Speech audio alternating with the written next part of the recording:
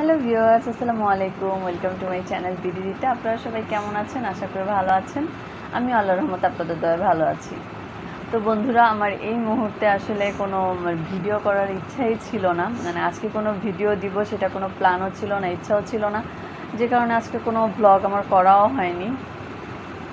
আসলে রোজা রেখে ব্লগ করতে একটু আলসেমি লাগে। তো যাই হোক, আমি হঠাৎ করে ভিডিওটা অন করলাম এই জন্য যে আমার ইফতারের আগ মুহূর্তে মনে পড়লো যে আজকে হচ্ছে 1 তারিখ। তো আমার আসলে সারাদিন সেটা মাথায় ছিল না যে আজকে 1 তারিখ। তো হঠাৎ করে মাথায় আসলো যে আজকে 1 মে, 1 তারিখ। ও আচ্ছা, আজকের এই দিনে তো আমি চ্যানেলটা খুলেছিলাম, ওপেন করেছিলাম। আসলে আমার অনেক দিন আগে থেকে ইচ্ছা ছিল যে আমার 1 বছরের পূর্তিটা আমি একটু অন্যরকমভাবে করবো, স্পেশালভাবে ফ্যামিলির সবাইকে নিয়ে হয়তো একটু এনজয় করবো, একটু কেক কাটবো, এরকম একটা ইচ্ছা ছিল। কিন্তু আসলে রোজার মাস, এই জন্য আর এই ধরনের ইচ্ছা নাই। এক হচ্ছে রোজার মাস, দ্বিতীয়ত হচ্ছে লকডাউন, সব মিলিয়ে আসলে এখন ওই রকম কোনো কিছু করার ইচ্ছা নাই। তো যাই হোক, আজকে ইচ্ছে হলো যে আমার 1 বছর পূর্তি উপলক্ষে আমি একটা ভিডিও করি, জাস্ট আপনাদের সাথে একটু গল্প করি, কথা বলি। তো সেজন্য এই ভিডিওটা ওপেন করলাম। আসলে যখন আমি চ্যানেলটা ওপেন করেছিলাম তখন লকডাউন ছিল, তখন আমি একদম ফ্রি ছিলাম, কারণ ছেলের স্কুল ছিল না, কোচিং ছিল না, কিছু ছিল না, আমার হাজব্যান্ডের কোনো কাজ ছিল না। তখন আমরা মার বাসায় ছিলাম আর কি। ওই লকডাউনের পুরোটা সময় আমরা মার বাসায় ছিলাম। তো আসলে আমি লকডাউনটা শুরু হয়েছিল মার্চ মাসের, সম্ভবত মার্চ মাসের কত তারিখ, 24-25 তারিখ, আমি ভুলে গেছি আসলে। মার্চ মাসের হ্যাঁ, 24-25 এরকম হবে হয়তো। যাই হোক, আমি তো এপ্রিল, পুরাটা এপ্রিল তো গেল। তো একদম বোরিং হয়ে যাচ্ছিলাম বাসায় থেকে থেকে, কি করব। তো ওই সময়টা আমি খুব ব্লগ দেখতাম। তো ব্লগ দেখতে দেখতে তখনও মাথায় আসেনি চ্যানেল খুলবো। মাঝে মাঝে ইচ্ছে করতো চ্যানেল খুলতে, কিন্তু মনে করতাম যে আসলে ঝামেলা, কিভাবে ভিডিও করব, কিভাবে কি করব, আসলে আমি এগুলো পারবো না, কারণ আমি একটু অলস টাইপের, আমার দ্বারা এগুলো হবে না, বা আমার ভিডিওর ক্যাটাগরি কি থাকবে, কি করব আমি, তো এগুলো খুঁজে পাচ্ছিলাম না। তো যখন কারো ব্লগ দেখতাম তখন আমার মনে হতো যে আচ্ছা, এটা তো সহজ, আমি দৈনন্দিন জীবনে যা কিছু করছি এটা একটু ভিডিও করে ছেড়ে দিব, এরকম চিন্তা ভাবনা করে। তো এরকম ভাবতাম, আবার মন থেকে আবার ওইটাই সরায় ফেলতাম যে আচ্ছা করবো, এক সময় করবো, ভালোভাবে শিখে নিই। তো আমি ওই লকডাউনের মধ্যে অনেকগুলো টিউটোরিয়াল দেখলাম, কিভাবে চ্যানেল ওপেন করতে হয়, কিভাবে কি করতে হয়। তো ওগুলো শুনে শুনে আমার কাছে খুব কঠিন মনে হতো না না না, হবে না। তো এভাবে করে করে আসলে আমি অনেক সময় নষ্ট করেছি। তারপরে হচ্ছে যখন মে মাসের 1 তারিখে হঠাৎ করে আমি আমার ছেলেকে বললাম, আমাকে ওপেন করে দাও, আমি আজকে যা পারবো একটা কিছু দিয়ে দিব, এভাবে করে আর সময় নষ্ট করব না, কারণ হচ্ছে আমার খুব বোরিং লাগতেছে, আমি এটা করলে একটু ব্যস্ত থাকতে পারবো, আর এই সময়টাতেই দেখা যাক কি করতে পারি, তো খুলে দাও। তো আমার ছেলে বললো যে আম্মু, তুমি কি সিরিয়াস, তুমি কি করবা? তো আমি বললাম যে হ্যাঁ, এটা তো এমন কিছু না যে খুললে একটা কোনো কিছু হয়ে যাবে, খুলি, দেখা যাক কতটুকু কি পারি। তো আমার ছেলে খুলে দিল। তো এখন চিন্তা করতে বসে গেলাম যে ভিডিও কি দিব, চ্যানেলের নাম কি দিব। তো চ্যানেলের নাম সবাইকেই দেখতাম যে বাংলাদেশি ব্লগার, তো আমিও সেরকম বাংলাদেশি ব্লগার রিতা দিলাম। আরও অনেকগুলো নাম দিতে চেয়েছিলাম, যে রিতাস ওয়ার্ল্ড, অথবা আরও রিতাস হবি, কিন্তু দেখলাম যে ওগুলো অনেকগুলো চ্যানেল আছে, রিতাস ওয়ার্ল্ডের অনেকগুলো চ্যানেল।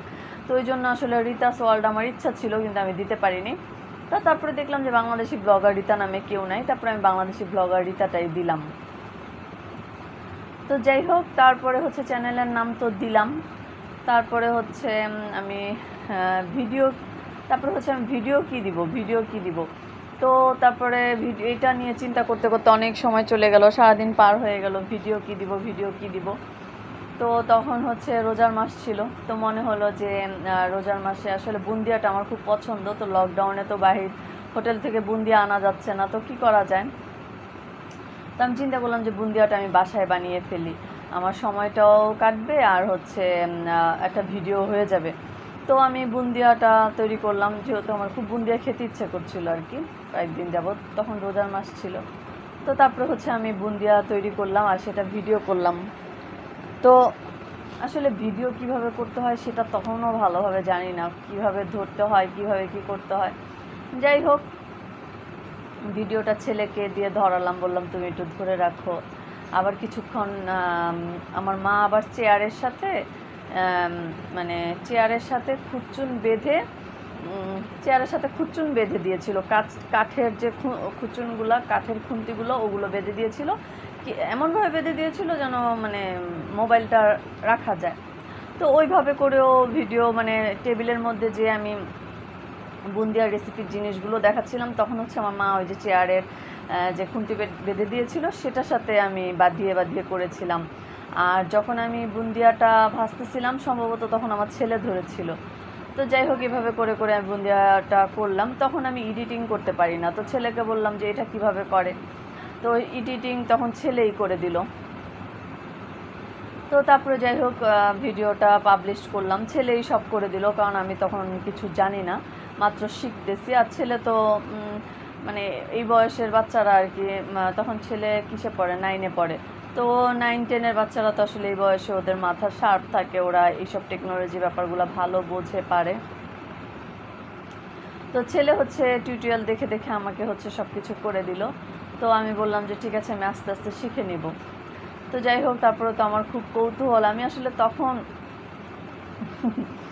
মজার ব্যাপার হচ্ছে, আমি তখন হচ্ছে ভাবতাম যে চ্যানেল খুললেই সাবস্ক্রাইব আসা শুরু করবে, চ্যানেল খুললেই ভিউ আসা শুরু করবে। তখন এগুলো বুঝতাম না। তো ভাবতাম যে এই যে মানুষের ব্লগ দেখতেছি, তো তাদের তো সাবস্ক্রাইব হচ্ছে, ভিউ হচ্ছে, তো আমিও চ্যানেল খুললে আমারও প্রথম দিকে অল্প থাকবে, তারপর আস্তে আস্তে বাড়বে, এরকম একটা চিন্তা ভাবনা ছিল। তো আমি ভিডিও পাবলিশ করার পর থেকে ওয়েট করতেছি যে আমার সাবস্ক্রাইব আসবে, আমার ভিউ আসবে। আমার খুব হাসি পাচ্ছে আসলে সেই কথাগুলো মনে করে। তো আমার সাবস্ক্রাইবও আসতেছে না, ভিউ আসতেছে না। তো প্রতিটা ঘন্টা, প্রতিটা ঘন্টা আমি চেক করতেছি, এই মনে হয় ভিউ আসবে, এই মনে হয় সাবস্ক্রাইব আসবে, এই মনে হয় কমেন্ট আসবে। কারণ আমি আগে মানুষের ভিডিও দেখে দেখে তাদের কমেন্টগুলো পড়তাম, আমার খুব ভালো লাগতো। আমি ভাবতাম এই মনে হয় কমেন্ট আসবে। তো যাই হোক, আসে না, রাত পার হয়ে সকাল হয়ে গেল, আসে না। 1 দিন, 2 দিন, 3 দিন, 4 দিন, 5 দিন, 6 দিন পার হয়ে গেল। কি ব্যাপার? আমার ছেলেকে বললাম, কেউ কমেন্ট মানে কেউ দেখে না কেন ভিডিও, কেউ সাবস্ক্রাইব করে না কেন, কেউ কমেন্ট করে না কেন? আর আমাদের বাসার যেই কয়টা মোবাইল ছিল সবগুলো দিয়ে সাবস্ক্রাইব হয়ে গেছে। তো 6টা মোবাইল থেকে 6টা সাবস্ক্রাইব হয়ে গেছে। আমার মোবাইল থেকে, আমার ভাইয়ের বউ, বাবা, এদের মোবাইল থেকে, হ্যাঁ, আমার মোবাইল থেকে সাবস্ক্রাইব হয়ে গেছে।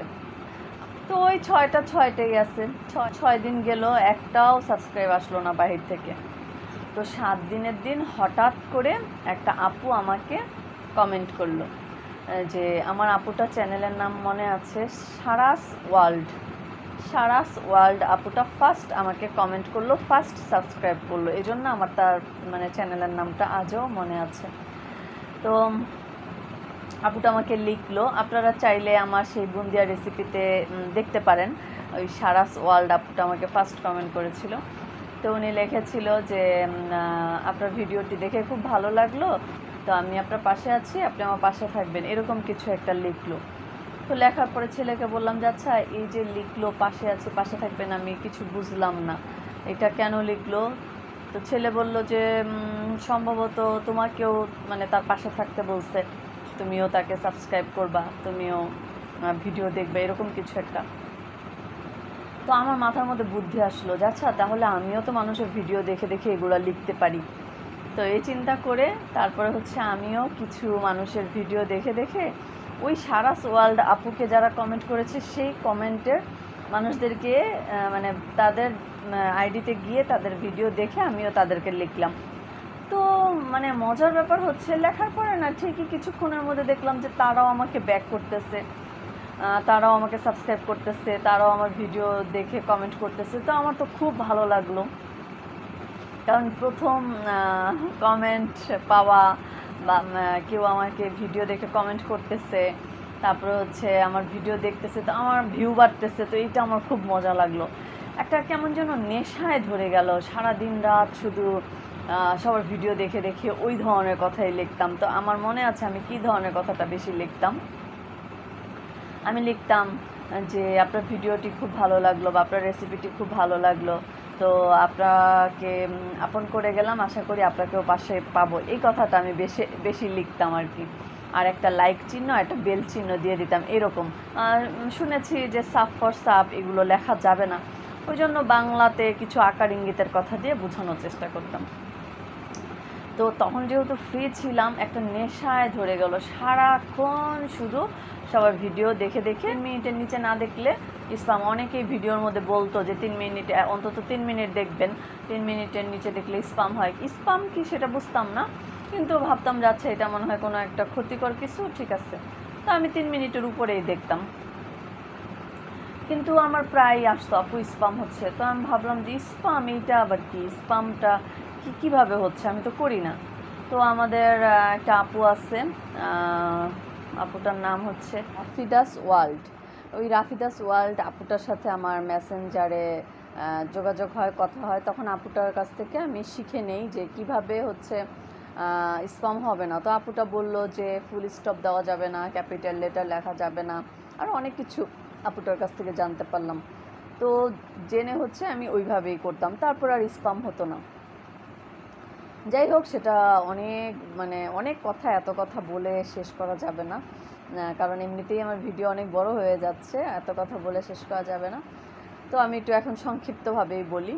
তো যাই হোক 2 মাসের মধ্যেই হচ্ছে আমি 1000 সাবস্ক্রাইব করে ফেললাম। ওইভাবে করেই সবাইকে গিয়ে গিয়ে ভিডিও দেখে দেখে বলতাম, এইভাবে করে আমার 1000 সাবস্ক্রাইব হয়ে গেল। তারপরে তো ওয়েট করতেছি কবে আমি লাইভ পাবো, লাইভ করব, সবাই লাইভ করে আমিও লাইভ করব। তা আসলে ভাবতাম যে আসলে লাইভ করাটা অনেক মজা, এরকম মনে করতাম যে সবার সাথে গল্প করা যায়। তো ওয়েট করতে করতে একসময় লাইভও পেলাম, লাইভও করলাম। কিন্তু আমার মনে হয় যে লাইভ করা যে কতটা কষ্ট, সেটা একমাত্র যারা লাইভ করেছেন তারাই বলতে পারবেন, বুঝতে পারবেন। প্রায় 3 মাসের মতো আমি লাইভ করি, এবং কিছু দিন আছে, প্রায় 1 মাস হবে, 1-1.5 মাস হবে টানা আমি প্রতিদিন লাইভ করেছি। এবং আমি নিয়ম করে বিকেল 4টা থেকে 7টা পর্যন্ত নিয়ম করে প্রতিদিন লাইভ করতাম। লাইভ করতে করতে করতে করতে একদম বিরক্ত, লাস্টের দিকে আমি একদম বিরক্ত হয়ে গেছিলাম। এবং আমার মনে আছে যে আমি লাইভ করতে করতে প্রথম অবস্থায় 2-3 দিন লাইভ করে আমার গলা ভেঙে গিয়েছিল, এবং সেই গলা ব্যথাটা, গলা ভাঙাটা আমার 2-3 মাসেও যায়নি, এরকম সাউন্ড হয়ে গেছিলো আমার, মোটা একটা সাউন্ড হয়ে গেছিলো, গলা ভেঙে গেছিলো। তো যাই হোক, অনেক কষ্ট করেছি, অনেক কষ্ট করতে করতে করতে করতে 4000 ঘন্টা পূরণ করেছি। আসলে এগুলো করাটা ঠিক না, এইভাবে আসলে সাবস্ক্রাইব, তারপরে ওয়াচ টাইম করাটা এখন বুঝতেছি এটা ঠিক না। আপনি ভিডিও দিতে থাকবেন, একসময় আপনার ওয়াচ টাইম, আপনার সাবস্ক্রাইব হয়ে যাবে। এভাবে আমি যেভাবে করেছি, এইভাবে অনেকেই করেছে, কিন্তু এইভাবে করাটা আসলে ঠিক না, এতে চ্যানেলটা আসলে ডাউন হয়ে যায়। আমার এখন তাই মনে হচ্ছে যে আমার চ্যানেলে এত ভিউ কম হয়, সম্ভবত এইসব কারণে কি না জানি না। আপনারা কেউ জেনে থাকলে আমাকে জানাবেন যে এইসব কারণে কি আমার চ্যানেলটা ডাউন হয়ে গিয়েছে কিনা, কারণ তা না হলে ভিউ হচ্ছে না। আমার একটা ভিডিও ভাইরাল হয়েছে, কিন্তু সাবস্ক্রাইবও এসেছে সেখান থেকে, কিন্তু ভিউ তো আসতেছে না। যাই হোক, দেখা যাক, ধৈর্য ধরে আছি, যদি আল্লাহ কখনো হয়। তো আসলে এক কথা 2 কথায় অন্য কথায় চলে যাচ্ছি।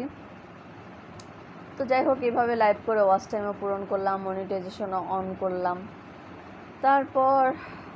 তারপর এই যে $10 একটা টেনশন, $10 করলাম। তারপরে $10 করার পরে হচ্ছে অ্যাডসেন্স লেটারের একটা টেনশন। সেই অ্যাডসেন্স লেটারটা আল্লাহর রহমতে 18 দিনের মাথায় পেয়ে গেলাম। সব কিছুই ঠিকঠাক আছে। তো এখন পর্যন্ত আমার $100 হয়নি। 1 বছর হয়ে গেল, আজকে 1 বছর হয়ে গেল, আমার এখনও $100 হয়নি। দোয়া করবেন খুব তাড়াতাড়ি যেন $100 হয়। তো $100 হলে কি করব, একটা মনের মধ্যে তো একটা স্বপ্ন, একটা আশা আছেই যে কি করব। আসলে আমরা এত পরিশ্রম করতেছি, এত কষ্ট করতেছি, কেউ কিন্তু আসলে স্বার্থ ছাড়া কিছু করে না। তো আমরা এত পরিশ্রম করতেছি, আমাদের একটা আমরা ইউটিউব থেকে কিছু পাবো, সেটার জন্যই আসলে। ছোটোবেলা থেকে না, সরি, আমার বিয়ের পর থেকে আমার জব করার খুব ইচ্ছা, কিন্তু বাচ্চা কাচ্চা হওয়া, বাচ্চা কাচ্চার পড়াশোনা, এমনি সেমনি আর জব করা হয়নি। তো এইটাকে আসলে আমি একটা জব হিসেবেই নিয়েছি। কারণ হচ্ছে অনেক আপুদের মুখেই শুনেছি তারা এটার মাধ্যমে তারা এস্টাবলিশড হয়েছে, তারা সুন্দর জীবনযাপন কাটাচ্ছে। তো আসলে আপনাদের ভাইয়া অত বড় কোনো বিজনেসও করে না যেটা দিয়ে খুব সচ্ছলভাবে চলা যায়, যে কারণে হচ্ছে আমার একটা ইচ্ছা শক্তিও এসেছে ওখান থেকেই, যে আমি যদি এরকম ভিডিও করে যদি কিছু একটা করতে পারি, এখান থেকে যদি কিছু স্যালারি পাই, সেটাতে হয়তো বা আমি আমার বাচ্চাদের কিছু আশা পূরণ করতে পারবো, আমার কিছু শখ পূরণ করতে পারবো। আসলে এইসব ইচ্ছা নিয়েই এত পরিশ্রম করা, তা না হলে আমি যে পরিমাণ অলস মানুষ, আমার দ্বারা আসলে এগুলো করা সম্ভব ছিল না, এতটা কষ্ট করা সম্ভব ছিল না। কারণ আমি হচ্ছি খাবো দাবো ঘুমাবো এই টাইপের একটা মেয়ে। কিন্তু কারণ আমি কাজটাও খুব কষ্ট করি, আমার নিত্যদিনের যে কাজগুলো সেগুলো মানে আমি নিজেকে ঠেলে ঠেলে করি, এরকম একটা অবস্থা। তো যাই হোক, অনেক কথা বলে ফেললাম। তো আপনারা সবাই আসলে আমার জন্য দোয়া করবেন। আমি ইউটিউবে অনেক বড় আশা নিয়ে এসেছি, আমার আশাটা যেন পূরণ হয়। এমন একটা দিন যেন আসে যেন আমারও অনেক ভিউ হয়, আমারও যেন অনেক সাবস্ক্রাইব হয়। আর কি বলবো, আসলে আর কিছু বলার নাই। আপনারা যদি পাশে থাকেন সব সম্ভব, কারণ একমাত্র ইউটিউবিং জগতে ভিউয়ার্সরাই পারে প্রত্যেকটা ইউটিউবারকে কি বলে তাদের মনের আশা পূরণের ক্ষেত্রে সহযোগিতা করতে। তো আপনাদের কাছে দোয়া চাই, ভালোবাসা চাই। আর যারা সাবস্ক্রাইব করে আমার পাশে আছেন তাদের জন্য তো আসলে দোয়া ভালোবাসা বলে ছোট করতে পারবো না, তাদের কাছে অনেক ঋণী হয়ে গেছি, সত্যি কথা। তাদের এই ভালোবাসার কাছে ঋণী হয়ে গেছি যে তারা আমাকে এত ভালোবেসে আমার পাশে আছে। অনেক আপু ভাইয়ারাই আছে যারা শুরু থেকে এখনও আমার পাশে আছে, তাদের জন্য সত্যি মন থেকে অনেক অনেক দোয়া ভালোবাসা, সবার জন্য মন থেকে অনেক অনেক দোয়া ভালোবাসা। তো আর কি বলবো, যদি আমার ভিডিওটা ভালো লাগে প্লিজ একটি লাইক দিয়ে দিবেন, আর বন্ধুদের মাঝে শেয়ার করে দিবেন, যদি সম্ভব হয় বন্ধুদের মাঝে শেয়ার করে দিবেন। আর যারা নতুন আমার ভিডিওটি আজ প্রথমবার দেখছেন, তাদের কাছে রিকোয়েস্ট থাকবে, যদি আমার ভিডিওটা ভালো লাগে তাহলে প্লিজ আমার চ্যানেলের আরও ভিডিও আছে, সেগুলো দেখে যদি ভালো লাগে আপনারা আমাকে সাবস্ক্রাইব করে আমার পাশে থাকতে পারেন। আশা করি আমার পাশে থাকলে আপনাদের ভালো লাগবে। এবং অবশ্যই পাশে থাকা বেল বাটনটি প্রেস করে দিতে হবে, তা না হলে আমার ভিডিওগুলো আপনাদের কাছে নোটিফিকেশন আকারে যাবে না। তো এই জন্য অবশ্যই বেল বাটনটা প্রেস করে দিতে হবে, তাতে করে আমার প্রতিটা ভিডিওর নোটিফিকেশন আপনাদের কাছে পৌঁছে যাবে, আপনারা আমার প্রতিটা ভিডিও দেখে নিতে পারবেন। তো ঠিক আছে, আজকের মতো আমি এখানেই বিদায় নিয়ে নিচ্ছি। আপনারা সবাই ভালো থাকবেন, সুস্থ থাকবেন, ঘরে থাকবেন, নিরাপদে থাকবেন। তো আল্লাহ হাফেজ।